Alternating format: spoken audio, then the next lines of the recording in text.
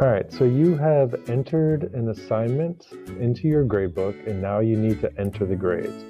So I have a sample assignment here. What I'm going to do is I'm going to go ahead and click on one of the asterisks.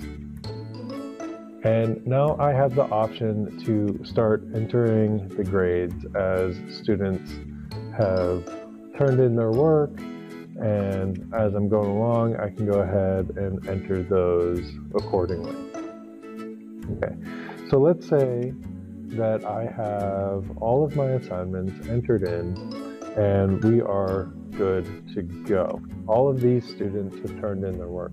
Now I have a bunch of students here who did not turn anything in. So I can go ahead, enter what's been turned in to me, and then mark unscored as 0 and missing. And that'll go ahead and fill in all the zeros, and then also click that it is a missing assignment.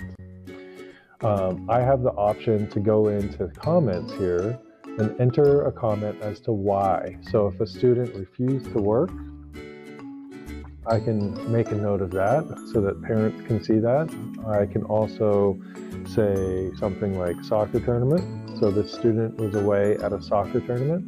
Now, I'm still expecting that student to make it up, but as of right now, they have a 0 and it is missing. So that gives me a couple options there. Now, the thing that you want to make sure you do is go ahead and click save. Otherwise, it's not going to save any of that work that you just did. Another option that I have is over here on the right-hand side is I can mass assign grades. So let's say that I want everybody to get 100 on this. I'm going to go ahead and click on overwrite so that it overwrites any of the other scores.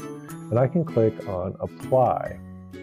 You'll notice that everybody now has 100. And that was a very quick, easy way to give everybody credit on that. Now you can do all of that from there.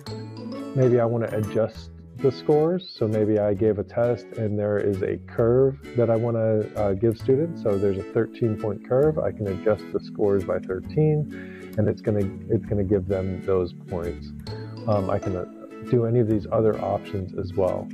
So again, make sure when you're done that you click save, otherwise it's not going to show up. So that's how you put in grades for individuals as well as bulk grades.